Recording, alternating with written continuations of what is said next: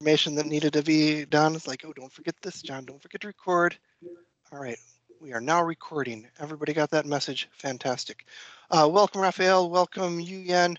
Welcome, Karen. Welcome, Angela. Welcome, Angela, as you come in. And fantastic. All right, so our topic today, our theme for this week is International and Non-Traditional Students, 10 Ways to Support. If you look at the activity sheet, pasting that in chat again, jump into that. It should be an editable Google document that you can jump into and add your ideas to. You will see that we have an overview and we have some takeaways, and then we have these ideas called questions here.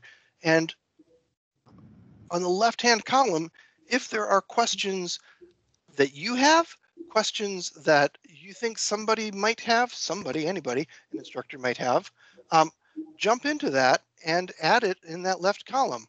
Similarly, if you have an answer, because we depend on you as our experts in many ways. You all have experiences that I don't have, that we don't have. So please jump in there. And if somebody has a good question on the left-hand column, jump into the right-hand column and give them your tips, suggestions, resources, things you've done, your experiences that you've had, etc. And welcome, Tara. So we're first going to have an overview of the theme. We're going to generate the questions. That's that point that I just talked about. And then we're going to talk about those questions. We do have a link to a Microsoft Teams channel that so far has not been very active in these labs, but someday maybe they will be. So if you think of things after the lab that you're like, oh, I should have shared that there, that link is the place to jump in and share it. And that way, at the very least, next time we'll be able to take that resource and put it in because it was put somewhere. And then an invitation to everybody here today to come on back tomorrow and we can dig deeper, work on things that are specifically about applying it to your situation.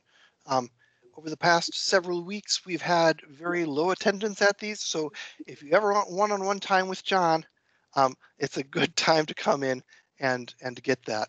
And I'm always there and I'm always happy to do as much as I can for whatever topic it is that you want to talk about. All right, so non-traditional international students, you've probably all seen these folks in your classrooms, and you may have noticed that they're not like the students from Wisconsin, right? They're not like a lot of the students that you see running around at the house parties around Madison.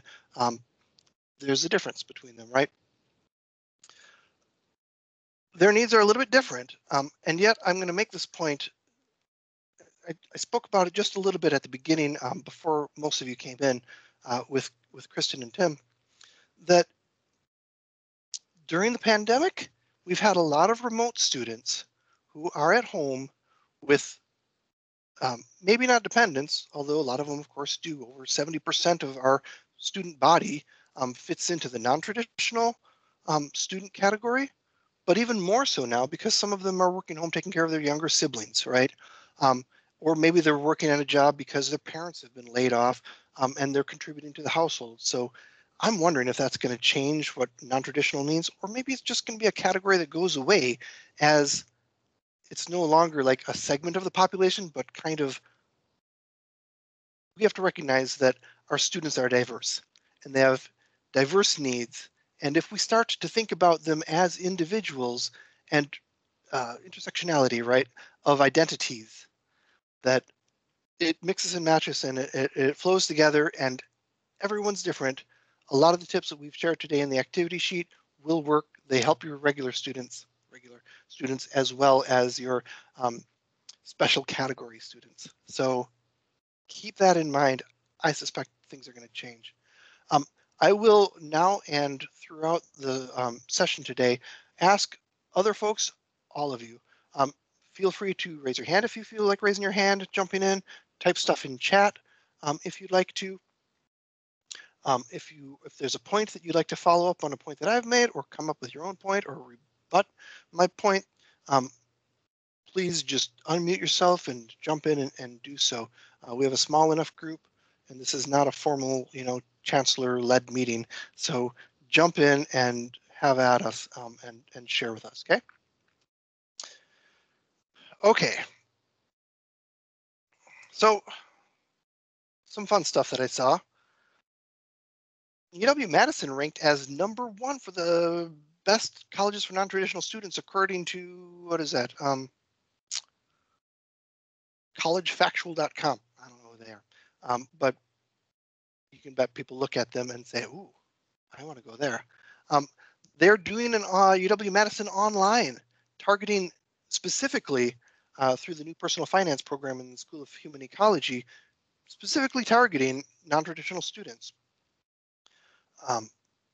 The Badger Ready program is another one that brings folks together. And that's just the non-traditional students. And if you want to know if you're a non-traditional student, here are 7 things that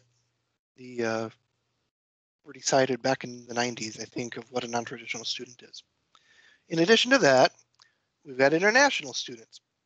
Fun fact, was it last year, 2 years ago now?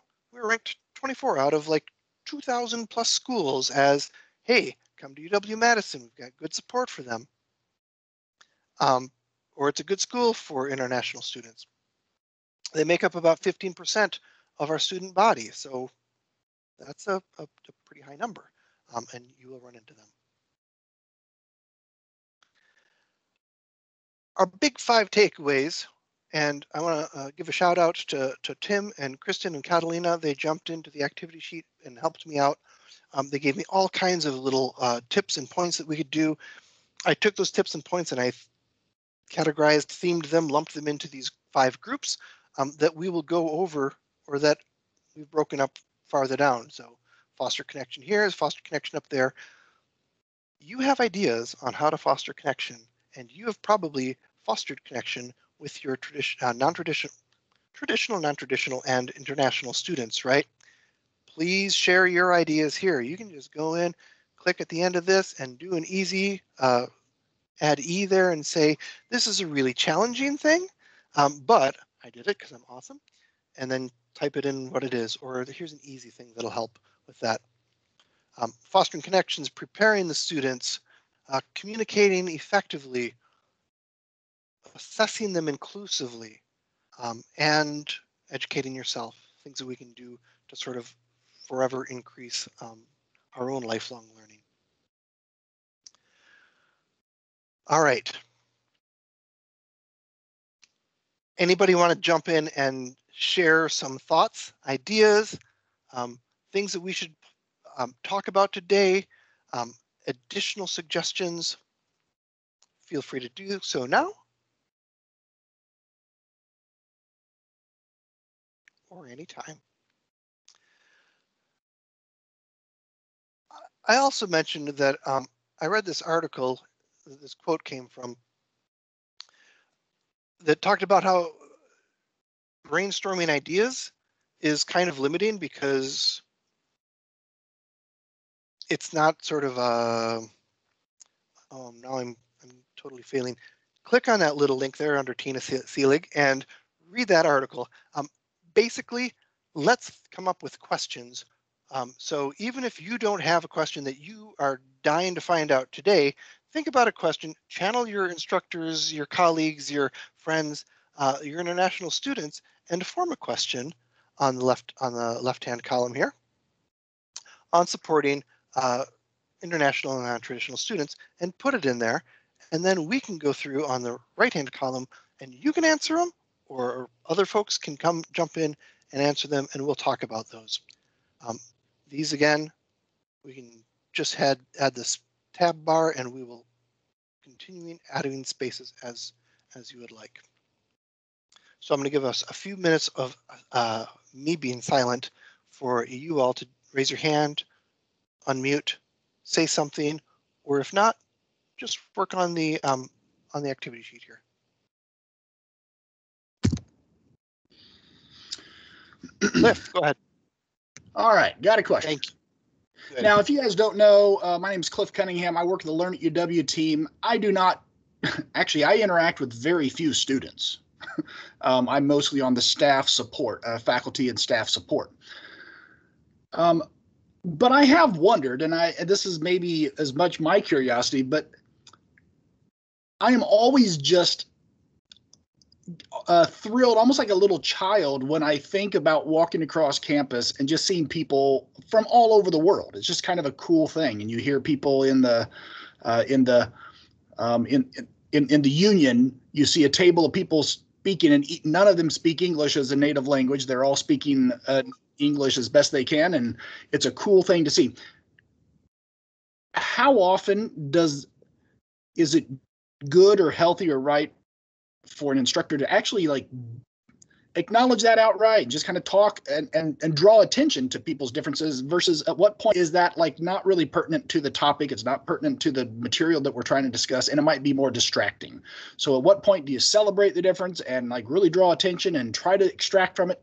And at what point is like, you know what, that's enough. We need to get to the material. I don't know if that's a fully encompassed question or fully thought out question, but that's where if I were teaching classes full of truly international students, I don't know how much material I'd get to, because I would be just fascinated by so much of all the other stuff.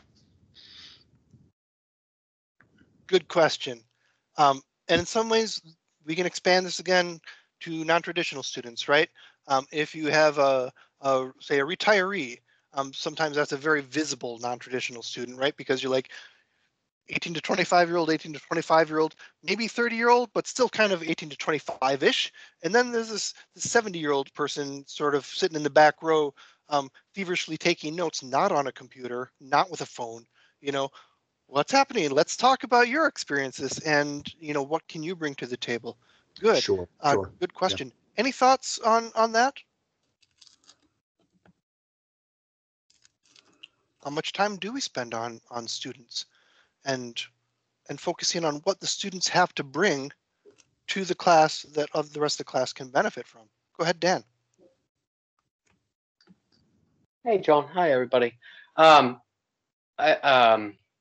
Thinking about your question, Cliff, I come across this kind of a lot, and I think it's something people wonder about a lot, is that where is the distinction between valuing people's differences and languages in a positive way versus the line of where that becomes seeing them differently and treating them differently, othering them in a way that's not positive, that's maybe destructive or makes them feel uncomfortable. And I think that part of the answer to that question is the way you put it, when you said that you might get distracted from teaching them the content because you'd be so focused on their identity and who they are and what they bring.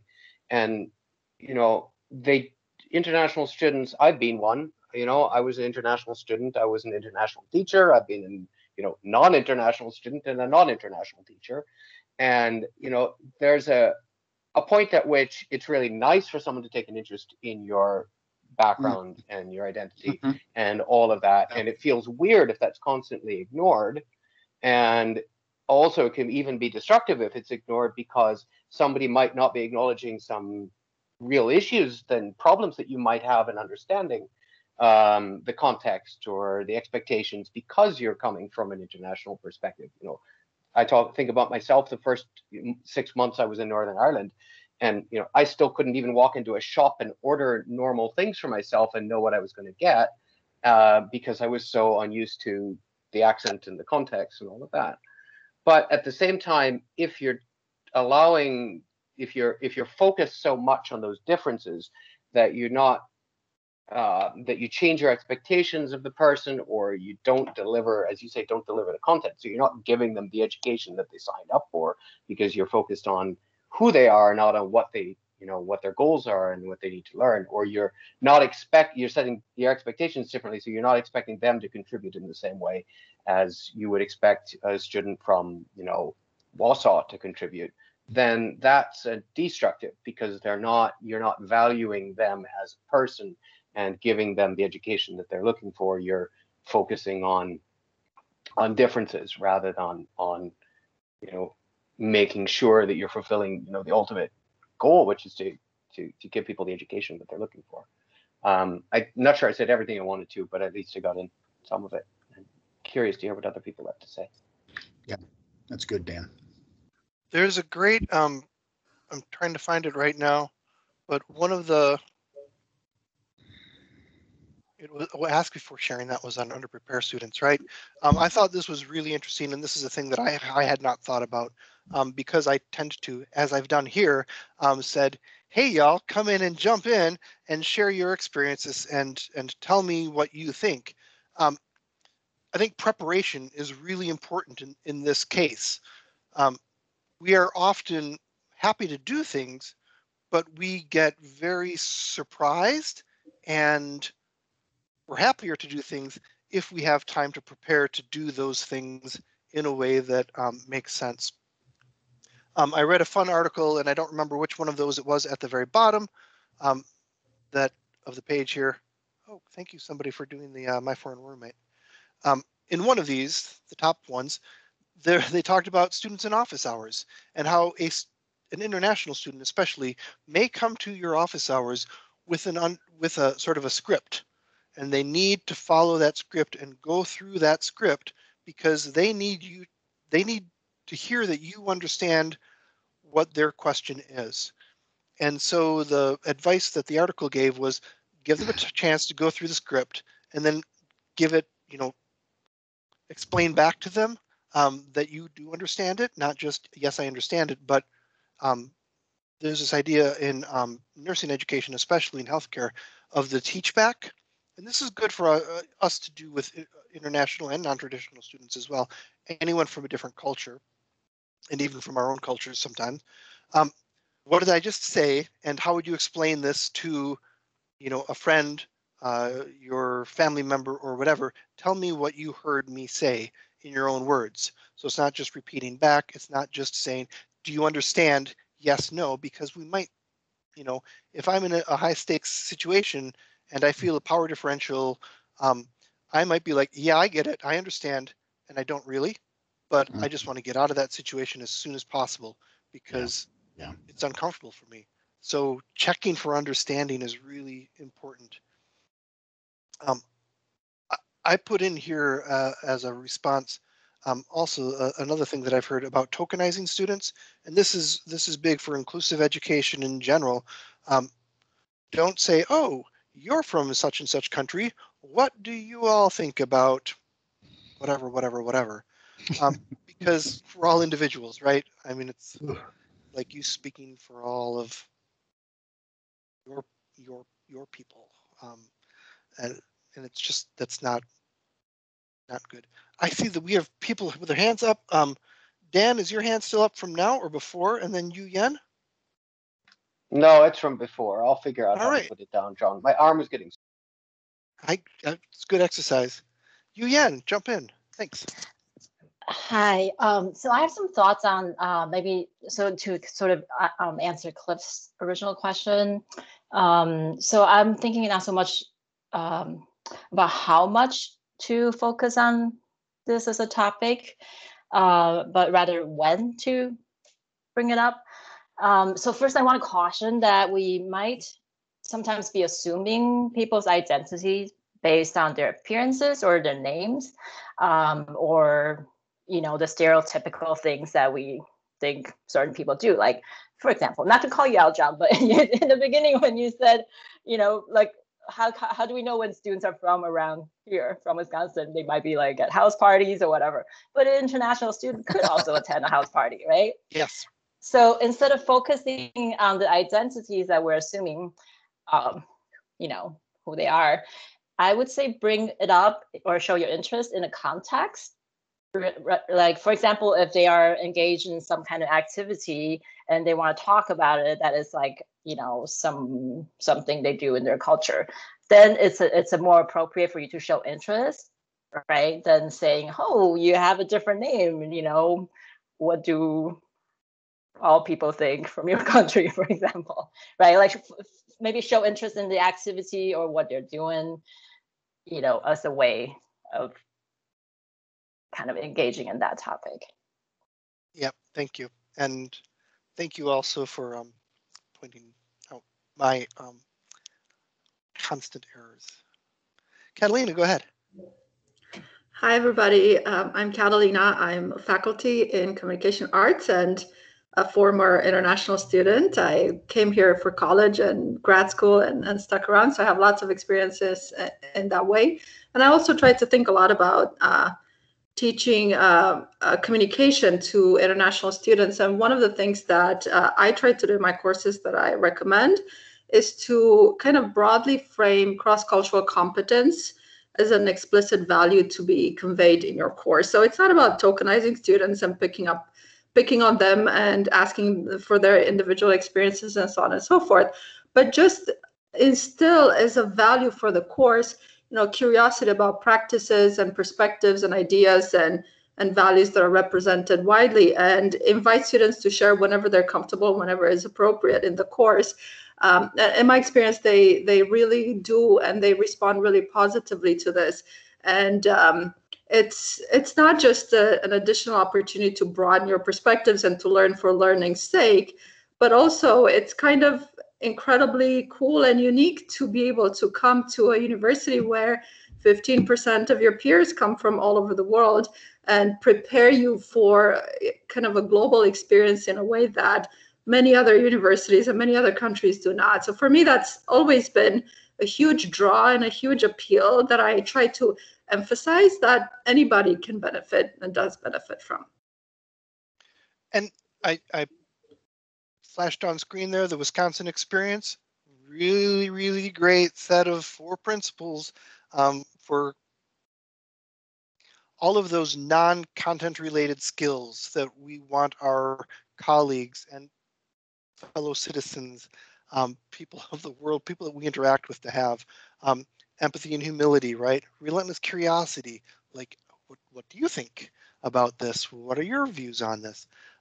Intellectual confidence, that confidence to be able to say, I might not have the right answers, but I'm willing to ask you those questions that are uncomfortable sometimes and to lean in at times. And then purposeful action being, of course, I'd like to make the world a better place in the ways that match up with my skills and identities as well. Tara, go ahead. Yeah, I appreciate all of the comments everyone has brought to the table thus far. And so being both an international student in China and in Germany, and having gone to school here, I'm reflecting on faculty who have practiced assignments with multiple deliveries. And so I think of Tim Allen, I think of Bob March, I think of Gretchen Schaff, all in the integrated liberal studies programs, who are very cognizant of providing options for students from wherever they come from, and whatever form of non-traditional status they held. And in any one given assignment, there might have been 5 different options to deliver a product for a grade. And so I think in not just honoring the values and the perspectives, but then how do we operationalize? So I'm thinking about how those faculty from UW-Madison operationalized and made accessible ways to honor non-traditional students, whether they be international or not. And so I'm kind of putting that out there in a way of not just in the speak, but how do we structure our assignments and exams and projects and everything else. I'll stop there to kind of ground it. Thank you. Yeah, really good points. Whenever possible, provide multiple. Universal Design for Learning calls it multiple means of action and expression in this case, right? And if you think about this again, this is not just a cultural thing, this is an individual thing, right? We all bring to the table in our learning a different set of experiences, a different set of values, of skill sets, right? That we have in there. Our dreams are all a little bit different from each other's, right? If we can harness that in our students and say, take what you're already good at, take what you already value, take what you already know, and add our content to that, then what we're doing is we're personalizing the learning. We're not doing it, the students are doing it. But we're giving them an opportunity to personalize the learning and to add it into those patterns and schemas that they are already they've already started to organize their lives around, and you're just saying, I'm not going to make you do this my way. You do this your way, and then show me how it demonstrates your mastery or your understanding of it. And again, this seems like an impossible task for an instructor, right? Because the instructor might say, oh my gosh, I've got 500 students. How am I going to give 500 different assignments and customize each assignment for each of my students? I've got to learn about all the students. I've got to figure out what their dreams are. I've got to figure out, like, what is rubric going to look like for each of the students? Can't do that, right? Not possible, not even for 5 people. But if we say, here are the general things I want you to have that I want to see, and you put that in your rubric, and then we say, I don't care how you do it, just demonstrate that these are the things that are happening, then they could do it in, it's up to them to do it in a paper, in a video, in a, I always go to the really easy things, the paper, the video, the interpretive dance, but it could be all kinds of things that I haven't even thought of yet. And again, this isn't just for non-traditional and international students, but for all of our students as well. One more thing on non-traditional students, and that a lot of our non-traditional students will come back to school because they have a better sense for themselves of what they want to get out of it. So they will take your content and they will say, this will help me in my life, which is already on its way, in these ways. Give them the chance to do that rather than say, totally reinvent yourself, take all of your experiences out, throw them out the door. They're useless in my class. Bring them in, call them in, have them apply new content to their existing schemas. And that's all about. So thank you, Tara, for bringing that up. I've got next week's activity sheet that I'm already working on. All right, any other thoughts or questions as we get going, or should we start going through this? Let's start going through this. We got half an hour left. All right, if an international student requests time extension, Dan's got an instinct to look at the objectives of the assessment. Thank you, Dan, for putting that. There's all kinds of research on timed tests and their efficacy and the equity of timed tests. And there's all kinds of problems with that. However, big however, if what you are trying to teach is something that must be done in a short amount of time, absolutely appropriate to have a timed test, right? So I like that he says, look at the objectives of the assessment. And if they need a time constraint, then then we'll go for that. Thank you. I see some more hands up as well. Angela, sorry, I didn't see you immediately, but I see you now. That's And okay. Jerome. No problem. Yeah, I was just gonna chime in and kind of agree with what Dan put there. I do think, if the goal of the exam is to assess knowledge and assess learning and, meet some learning objectives, then more time isn't necessarily bad time. And I'm with you too. More and more, I'm just like, why do we do time tests at all? Like, as an adult, very rarely are we under time constraints that aren't sort of self-inflicted because we put something off till the last time. So finding ways to support that, like taking your time and coming up with the answer is okay, is great. But then, yeah, to your other point and Dan's point, like if it is, there are, I know in some like medical curricula where the testing is super timed because that's going to be necessary for the board exam. And so I know they start with like 2 minutes per question and then they get down to like, I don't know, 30 seconds or something crazy because the boards are designed that way. So part of that is the knowledge, but it's also you have to train for this test. So yeah, I'm thinking no time test would be super great in general, but recognizing sometimes that's necessary. The idea of authentic assessment is really, I think, one that we do, speaking broadly as higher education in general, a terrible job of authentic assessments. There are very few professions, I think, disciplines, where you have to do the work yourself. If I have a problem or a question that I don't know the answer to, I ask my colleagues.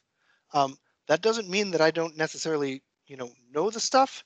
I might, but I can learn if I can give a better answer than the answer that I have by discussing that the learning that happens from me having a conversation with a colleague about this is so much better than the learning that happens if I spit out my incomplete or incorrect idea on an exam. So if the goal of assessment is to learn and improve and get better and propel the discipline forward, then for goodness sake, let me ask my colleagues and such about that. If it's just to tell me that I don't belong and that I'm a failure and I'm stupid, then yeah, make me put down my stupid answer, and I will. I'll do my best, but not going to feel very welcoming. Jerome, thank you for waiting. Please jump in. Yes, hi, thanks, and hello to everyone. I just wanted to chime in because I think that time is not the only thing that should be considered with this question. Recently had a conversation with one of our grad students in anthropology who was pointing out that some of my colleagues used oral exams as part of the qualifying exams, and there was an oral component.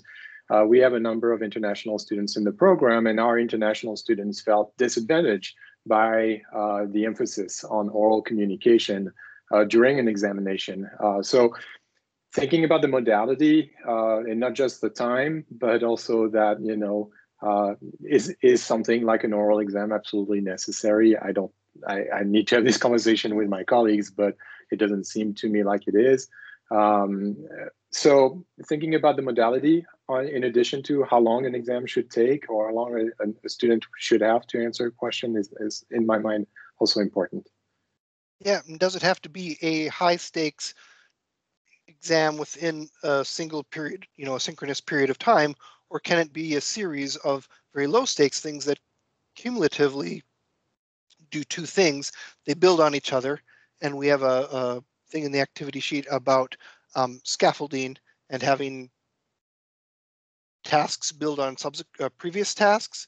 So I do something, I learn how to do that, and then I use that thing to do the next thing, which I then learn how to do, and then I use that prior knowledge to do the next thing. Each of those can be like a 5-point quiz, and there are 100 of them in a semester. Easy, simple to grade. If I wake up with a headache or COVID or my drool wasn't pooled, so I'm not allowed into the classroom, then I'm not going to lose out on, oh, that was the day of the 30% exam, and my career is ruined, or I have to take another semester or another year of school. So yeah, what are the ways that we can make this a little bit less stressful? Again, not just for international or non-traditional students, but for all of our students. All right, I'm looking around for any other hands. I don't see any. So let's move on to the next one. Oh, and we've got no answers on this one already, so good. This is really more of a consideration. Yeah, this is a good, what platforms are accessible for your students, to your students? We often make assumptions that, oh, YouTube is everywhere, Google is everywhere. Not necessarily the case. Blackboard Collaborate apparently is not easily accessible in China. Facebook now isn't in Australia, right? What are these? So what do we do about that? How are we expected to use technology to teach well when our students have different levels of access to the technologies that we are using? Any good answers? Samantha, I look to you. Go ahead. Hi, everyone. Thanks. So I put in this consideration because this is what we heard a lot of from our students when we did an end of fall semester survey to international students. Sorry, I should have introduced myself. I'm not an instructor, faculty member. I work in international student services. You're welcome here anyway. Thank you. Thank you. I love the teaching labs, and so I'm really glad to be here with you today. So I just wanted to put this out here, and one thing that we've been doing and focusing on a lot at ISS is we created a Kaltura channel so that we are not relying on YouTube, since so many of our students, our largest sending country, as we call it, is China, and many of our students are currently in China. So YouTube has presented a huge issue. So we are actually looking more at the tools that we have here locally at UW-Madison that are accessible to our students. So I just wanted to put this one out here. The Blackboard Collaborate, students have just reported that they have tremendous issues accessing it. I don't believe it's blocked necessarily. So I don't understand all of the issues with that one.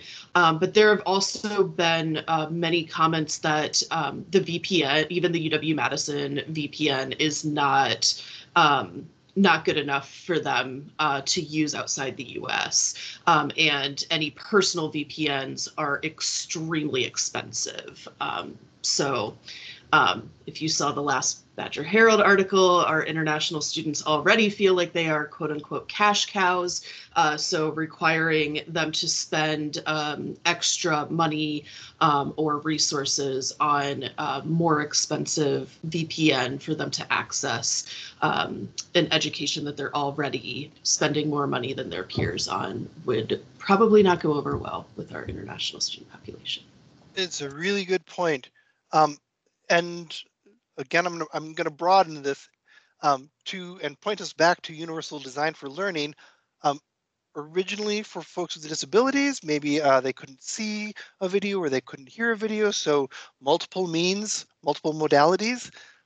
In some ways, technology is that double-edged sword, right?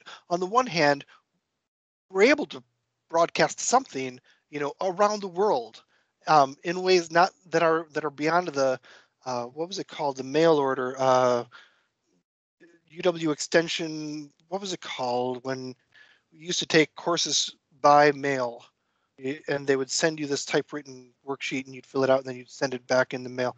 Remember those days? Do y'all remember those days? Was it correspondence courses? Right. Thank you. Thank you, Tara. Yeah. So technology has made the correspondence course way better in a lot of ways, but it's not optimal yet. There's still blocking of YouTube in some countries and Facebook in other countries. And some things are more expensive than that price of a piece of stamp, but feedback is faster, right? So what are the pros and cons? Again, if there are ways to cover our basis by having at least two options, so Kaltura and YouTube maybe, or so YouTube for the convenience of folks who can use it, and Kaltura for the access, perhaps some inconvenience, but access for the people who can't access YouTube. Multiple means. John, may I just add, and just to reinforce what you're saying, I mean, I tried to, I don't know, universal design, yes, but I'm always like, as the simplest possible path to deliver. So I'm delivering employee compliance training through multiple languages at third grade reading level with the most extreme cases of complex research topics, right? And so bottom line, though, for delivery is, yes, I'm always sticking with Kaltura, and we help drive the need for the streaming server for those purposes, like campus licensed. And then for, like, we're dealing with federal, so what we call affiliates. So people who are not UW-Madison, or they might be UW Health employees as well, or Extension, before Extension was part of us, that staying away from YouTube, staying away from the private, and literally trying to find, like literally just going with a public website. And sometimes, it depends on the content, like animal research, we can't go there to release any footage, for example, but to boil down the delivery platforms to the simplest possible. And I don't know what else to add there other than, and sometimes our own internal departments block, right? And so like for some time we had issues with the School of Business not being able to view YouTube channels or other things. So it's just, I don't know, I'm going the KISS principle, which maybe you address in some other way, but And it's like the thumbs up for like Kaltura is important, and or some continuing streaming server, and how do we promote the continued use of, rather than sort of what's easy from a private sector perspective or general user perspective in the instructional environment. Yeah, there's a good balance between keeping it as simple as possible, and there is no one solution that fits everybody.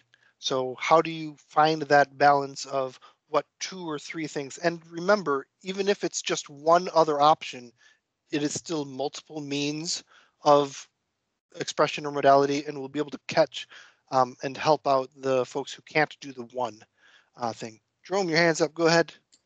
Yeah, I hear your strong advocacy for having Kaltura and YouTube. I do want to put a plug in for Kaltura over YouTube and thinking about accessibility. When we work with Kaltura and with the McBurney Center, it is possible to have videos with good quality closed captioning, and for that closed captioning to be stable. So once the video is uploaded to Kaltura and it has been closed captioned, it could be reused and reviewed whenever is necessary. That is something that YouTube, of course, cannot guarantee things go away. You may find the same video again with a slightly different address posted by somebody else, but the captioning is shit. So some of your students will lose access that way. Kaltura provides a tremendous, working with McBurney, a tremendous service there in terms of accessibility. And one of the things we're doing with labs is this recording that we're doing here is being captions generated. I'll look through them. I can upload them to YouTube with the video itself so that it does use those checked captions. Couldn't do this a year ago. It's kind of like this.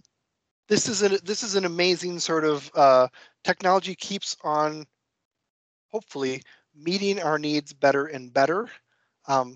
So what was possible, what was not possible at one point, maybe the problems will all be solved by next week when something new comes along. But yep. I'm glad to know that my swearing will be captured in writing now. Yes, and I'll make it even worse because I can go in and change it to a much more inflammatory. Let's not go there. All right, we did talk a little bit about this one already, so I'm going to skip it out in the for time, unless somebody else has some new ideas there. I like the don't assume people's identities, and this goes back to the idea of ask what their culture is. Individually, not on the spot again. All right. How can we ensure that students' languages are valued and not actively devalued in their work and studies at UW? We have a syllabus statement regarding language and following up with actions. I want to find out what this link is. Linguistic bias, fantastic. I think I did, is that shared down below? I think it is in the activity sheet. We have a thing on. Yeah, you shared that, and I put that in there, John. So yeah, this is Kristen.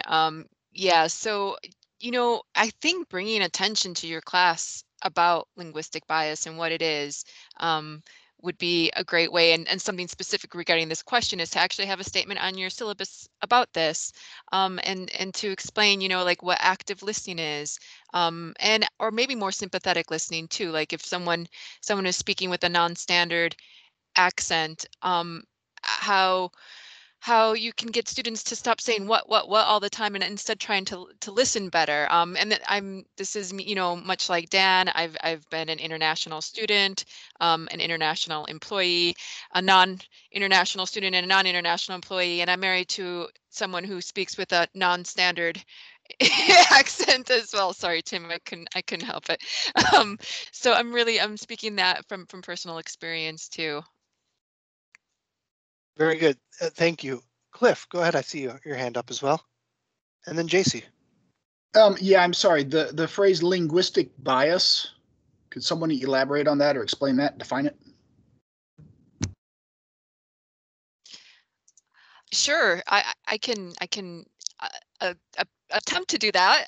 Yeah, well, just like, racial bias, it's your bias about what you're listening to, about what your views of language are. So for example, we have, there's a standard accent that many of us think is standard.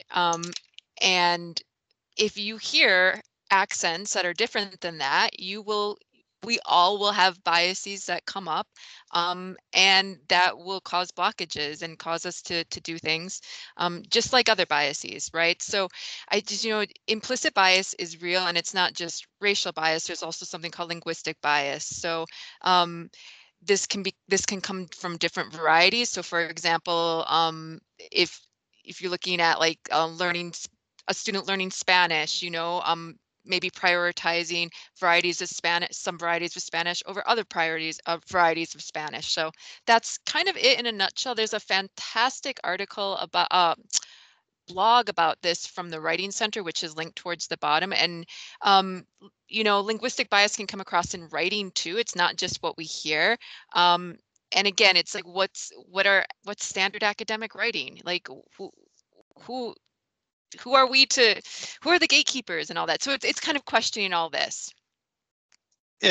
Yeah, thank you. And like the thing that I often have heard and helps me figure this out is oftentimes in the Midwest, we think of the Midwest standard, right? And we hear things like radio broadcasters will train in Chicago so that they can get that standard American dialect and accent. And oftentimes people will say, oh, you talk funny because you talk from down south. That kind of bias shows up. Rather than say, oh, that's kind of an interesting way of saying that, or listening carefully to say, did I hear this right? It adds that level of judgment and bias against it, the different ways of saying things. And I will say this in some ways applies or can be extended to jargon within our specialties, right? We will often, as professionals educated with our, high degrees, we will feel the need to speak very eloquently and in coded language that only other people who have studied the same authors that we have studied can interpret and decode. And that's awful and intimidating if you're not part of the club. It's that inside joke, except it's not funny, except, if you're feeling really snobby about it. So what can we do to simplify, to reach more people, to say things in multiple ways? I really like that idea. One of the thoughts came up, was it at the very top? No, it was in one of the questions. I put this down as challenging. Dun, dun, dun, dun. Assess inclusively, accept non-English resources. Do you allow for research your students to use sources that aren't in English? That's tough, right? As a person who doesn't know a lot of other languages, how can I as an instructor assess these sources if I can't read them myself? I don't know the answer to that. And maybe, I don't know if somebody else wants to jump into that, but I feel like that's related to the question that we're addressing with linguistic biases. JC, I want to see you there, but I also see Dan jumped in. So whoever, you guys both unmute and start talking at the same time, please. Or whoever feels that they want to talk about this point, maybe? Okay, I'm just going to jump in with a couple ideas. Yes. Sorry, Dan. Thank you. Okay, so just really quickly, a couple things that come to mind. I teach workplace English, which is English for employees at UW, like custodians and dining folks and such. And one of the things that comes to mind is, I have 4 things in mind. One is the teach back thing that you mentioned, John, is something that we have trained the supervisors that work with these employees. And there does seem to be a clear, like, oh, that makes sense. But be really careful because it can seem condescending. So there needs to be a mutual understanding that the purpose for doing it is to help everyone and be successful. It's an And I awesome think we can model tool. that, right? Yeah, Like totally. if we model it ourselves, like this is what I'm hearing you say in my own words, then it won't come off as condescending, but just sort of a let's be on the same page. Totally. And I would imagine that could even be a mini lesson in class. Like, hey, I encourage everybody to do this. This is a good listening skill. It's good communication. Let's all try to practice this. Yeah. And then secondly, as far as language bias, one of the things that came to mind that might be worth some looking into is there's a concept called world Englishes. And if you can kind of like navigate that with the rest of your class to make sure that we remember that American English isn't the English, and that everybody should be aware of that. I'm not sure exactly how you do that in a content-based class, but it seems worth exploring for people thinking about that bias element. And then two things that I think people could do for engaging with cultural competency. I think we need to call people out gently to fix some things that might happen sometimes when we're talking in discussions. So one way would be if you hear people saying all people in, Wisconsin, or all people. So gently say, you mean some people, or you mean a few people, and then just move on, but I would say like interrupt and fix that when you hear it. And I would also say that asking why do you think that would be useful as well. And I think these might be more tools for the white folks in the class, but I think that some of that could be useful for any number of multicultural elements, not just international. So those are all the things that came to my mind and I wanted to share. Thank you very much for sharing. And I learned something. I learned what World English is now, or I started to. Dan, go ahead. Dan Pell, your hand is still up. Thank you.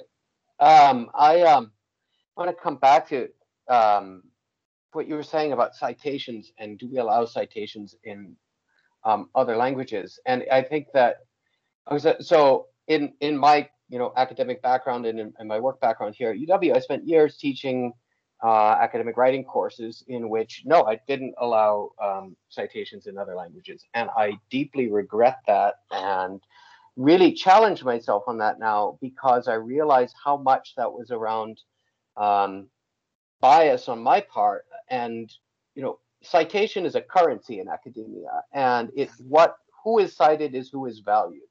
And if we restrict ourselves to only citing authors from certain universities with certain reputations, with certain names, or writing in certain languages, then we are closing that door to other academics and forcing them to come in through our door. And it's as bad as if we were to say, I'm only going to cite someone from Oxford or someone from Cambridge going back. It's not just bias. I think it's colonial. And it's not, when I look at that question, yes, but I don't speak X language. Well, how hard is it in an international university like ours to go to someone who does and say, hey, does this look like a legitimate source to you? And they say, yep, okay. Or to feed enough of it into something like Google Translate that we can get a sense of what it's about. Now, obviously, if they're basing a huge argument on something that you can't understand, then you need to enter into a negotiation with that person to find out why they're doing that, what they're saying, and get them to justify it and explain it. But then if they're doing a citation properly, they should be paraphrasing and summarizing and explaining it. So again, I look back on my own teaching and how many times that I might have closed the door on somebody citing someone that was doing work of great quality, but I wasn't willing to read that or to see that or to allow that. And I think it's really important that we actively, remove that colonial bias of English first, basically, in academic citations, and open ourselves up that there's great research being done by people a matter of equity in all and languages. Inclusion. Yeah, excellent. Thank you, Jerome. And I will also say, folks, it's 2:00. If you need to leave, please go ahead and leave. I'm going to stick around and keep talking, so you're welcome to do that as well. Jerome, you had your hand up. Go ahead. Yeah, just first of all to say a huge thank you to Dan for his comment. As someone who often cites in multiple languages, I would find it kind of weird to not accept that from my own students.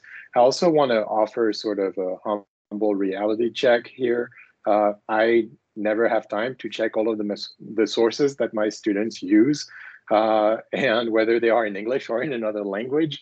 And if they do use, as Dan was pointing out, if they do use their citations judiciously, and I could see that they engage with the text, I could see that the text seems to be well represented, I could see that the citations that I am familiar with are well chosen, I'm willing to accept that those that I will not understand will be equally well chosen, and that the students will have paid as much attention to those as they did to the ones in English. So I really don't see a reason why not to accept citations in a language that you do not understand. There's a broader need for us to broaden the network of who we cite in any discipline. I know in the humanities and social sciences, it seems like most of the books cited are either from Chicago or Duke, and other presses seem to be ignored. So including international voices into our conversation, scholarly conversations, is tremendously important. Thank you. We are out of time. I am happy again to stick around and talk about fostering connections in courses. I want to thank you all for your participation today and your help in filling out this column and this column. Good questions elicit good answers. So I really appreciate everybody's participation today. And feel free to go. I often am not sure what to do at this point, because I can keep on just talking and engaging with people that are there, but there's often this sort of sense that if I do so, I'm forcing people to stick around because they don't want to be impolite and leave. So please leave if you have to leave. But otherwise, I'm going to keep on talking. That's hilarious. All right. Let's see if anyone's left. Do we help students learn to advocate for themselves? Who all is left here? Dan and Heidi and JC. Lane is here, and Lane, welcome. And you, Yan. Oh, learning to advocate for themselves. This came up as well, and I think it was I was going to put it down as a second thing on the bottom, but instead what I put it down, sorry for the moving back and forth. I was going to put this top paragraph as challenge students gently. Whether you're a non-traditional student or an international student or a traditional student, we have expectations of what we think our teachers want. And it's based on our past experiences, or based on the stories of, if we don't have the past experiences of higher education, it's based on stories that other people tell us. So if I come into a classroom and it doesn't match my expectations, it's going to be a stressful situation for me.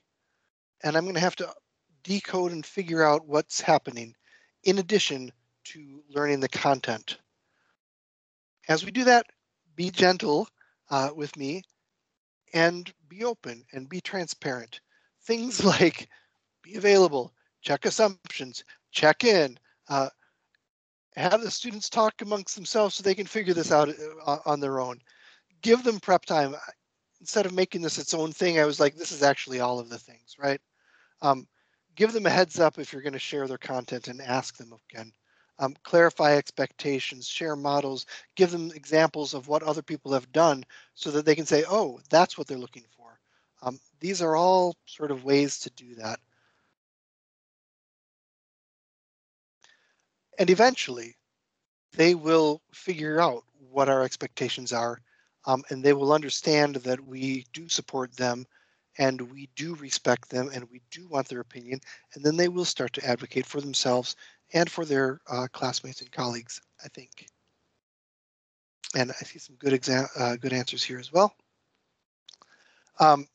Good news about Name Coach. It is coming. It is not here yet, but keep on checking the kb.wisc.edu for it, and we should probably have an announcement, probably actually on the Learn at UW page, is where that announcement might come. All right, what would I say to a? That's tricky. Colleague conversations need to happen, and we need to do them and have these sometimes uncomfortable colleague conversations that are uncomfortable for ourselves and for them. And we need to lean in.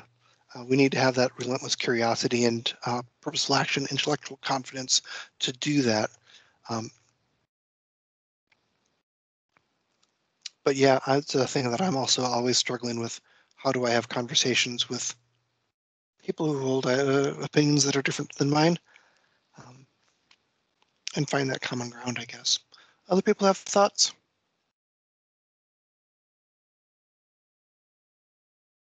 All right. Thank you all again for coming, and I hope this was useful.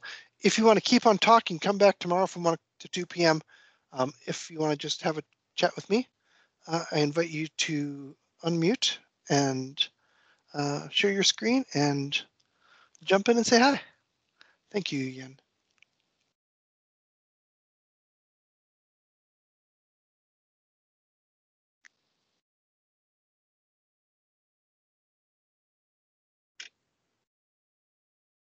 Lane, are you there? Hey, John. Yeah, I'm there. How you doing? I'm doing well. Yeah. Well, it was fun. So thanks for asking me to come. So I'm just trying to pull out the email that you sent me yesterday, a couple days ago. Yeah. John, I enjoyed it. Thanks so much. Good to see you again. Thank you for jumping in, Dan, and sharing that experience. Good modeling of being brave and leaning in and. Oh dear, oh dear. Yeah, I didn't go as far as I could on that topic. That the number of things that were policy where I was